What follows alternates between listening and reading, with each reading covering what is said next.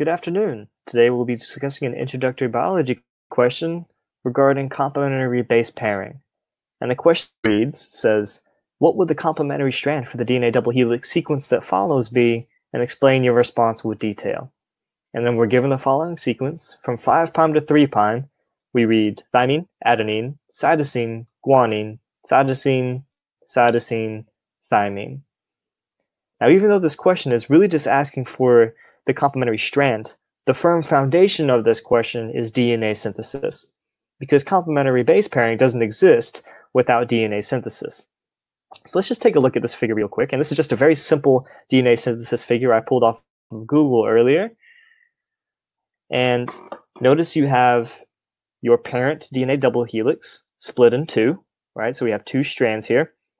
And highlighted in black, you notice both of these act as parent strands or coding strands or template strands. You'll hear all of those terms to describe the model. And then we're adding our strands here. And so to put this in the context of this question, the strand that we're given, right, the 5' to 3' beginning with TAC, that will belong on this parent strand right here. And it's even labeled for us, 3'. So we know that the TAC GCCT would start at this direction and move in this direction. So it'd be TAC GCCT running 5' to 3'. So that's just to put this in the context of what the question is asking, because it's very easy to see this as just a series of letters, though we know it's not just letters, right? Those actually represent nucleotides. So now that we have this in context, we know that we'll be adding from 5' to 3', because DNA synthesis always occurs from 5' to 3'.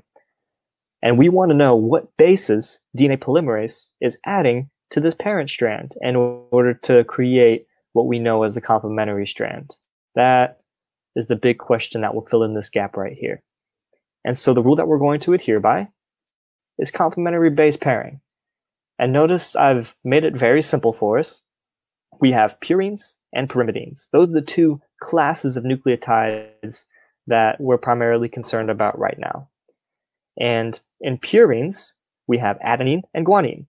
And I'm not going to go too much into the biochemical structure of purines, but just know that they're a little bit bigger than pyrimidines are. And so you have your big purines, which are adenine and guanine, and then you have your smaller pyrimidines, which are thymine and cytosine. And if we were talking about RNA, I would also mention uracil, but as of now, we're only discussing DNA, so we're only going to worry about thymine and cytosine. And it's, to me, a pretty cool concept. Adenine, if acting naturally, will always bond to thymine. And guanine, if acting naturally, will always bond to cytosine. And so let's just return to our DNA synthesis template. DNA polymerase is essentially fulfilling the wishes of every single nucleotide on this parent strand. So if DNA polymerase comes across an adenine on the parent strand, then it's going to find a thymine hanging out somewhere in the cytosol and attach it right there. And that's the way it works. Polymerase is essentially fulfilling what we know as complementary base pairing every single time. And that we do see differences. There are exceptions. We call those exceptions mutations, and they're not normal. So let's just return to our question here. I'm going to erase this question mark because we're about to fill in this answer. We know that this question is really asking which nucleic acids is DNA polymerase going to add from the 5' to 3' direction during DNA synthesis in order to create the complementary strand. Notice how all of this context plays into the answer of this question. So I should have this all figured out here. So we're going to work from 5' to 3'.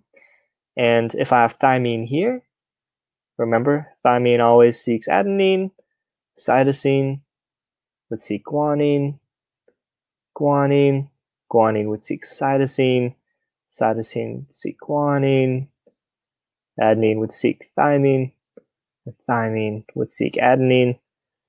Oops. Well, you can tell that's an adenine. And that's it. That's the answer to this question. Now remember, when you report this answer, you always report from 5' to 3'. So AGGCGTA is the answer to this question.